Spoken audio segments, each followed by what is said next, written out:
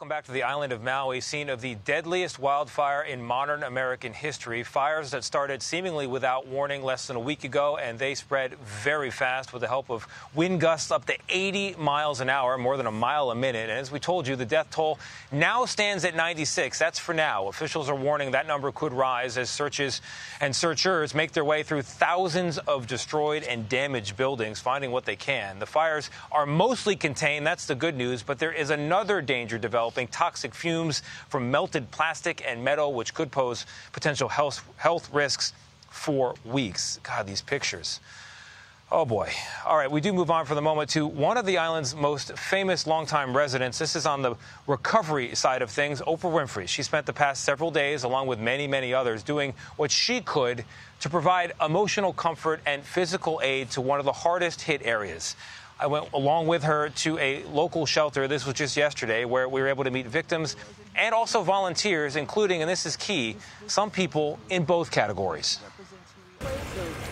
We find her at the entrance of the biggest evacuee shelter in Maui County, still home to 1,000 people 5 days after the fires, and where Oprah has been quietly visiting survivors. She wants us to hear some of the stories she's been hearing. And since cameras aren't allowed inside, we find a spot to talk just outside the fence. If we were inside, what would we see?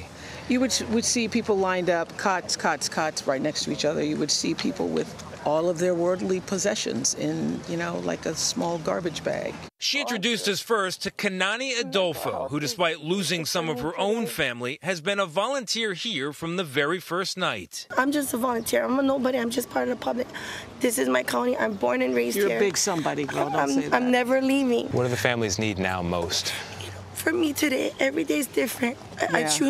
I'm every day is talking different. To my heart. The mental health is, for me, the children, the kupuna, the families, everything they've seen, everything they've gone through.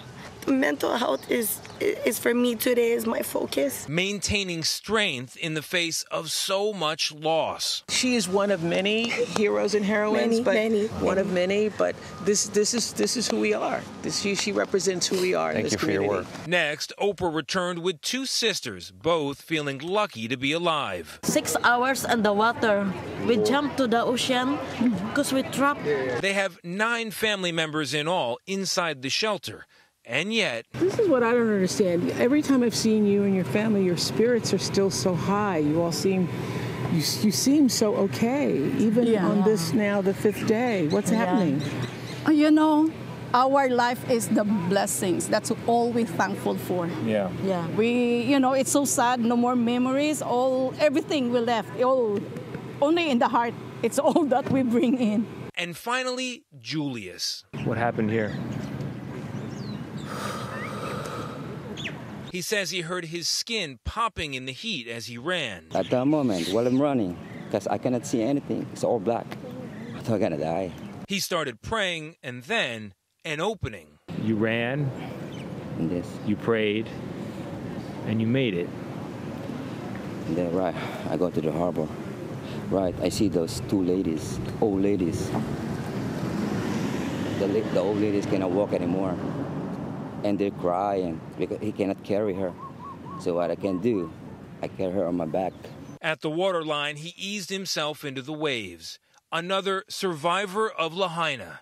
Though for him, and for so many here, the memories are still fresh. You're so good. You're good. You seem like you don't realize it yet, but you're here. You're good. You've made it through.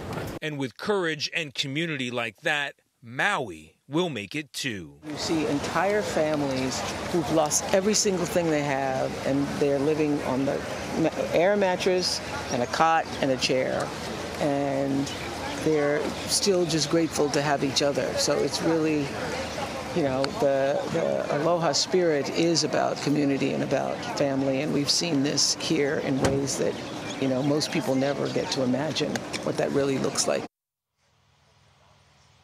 That is what that spirit looks like. I had a conversation outside of that shelter with a native Hawaiian woman who told me that the aloha spirit will rebuild the world. It'll certainly rebuild Maui.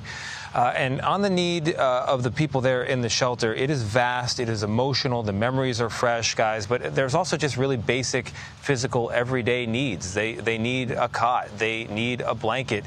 One of the things that Oprah was able to do after she took her first tour through there, had a visit with people, is she went to Costco, she went to Walmart, and she bought just basic necessities. That's the level that people are still working on right now.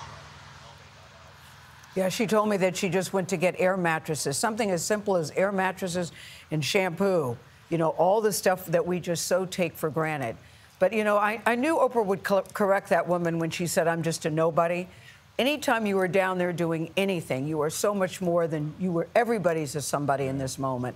And it just brings out the good where people have lost everything or still trying to help others. Yeah. And we'll continue to hear more of those stories, Exactly I'm sure, as the days go on, of everybody there helping each other. It is that community. You're right about that, Dana. And Tony, we'll check back in with you a little bit later. Thank you.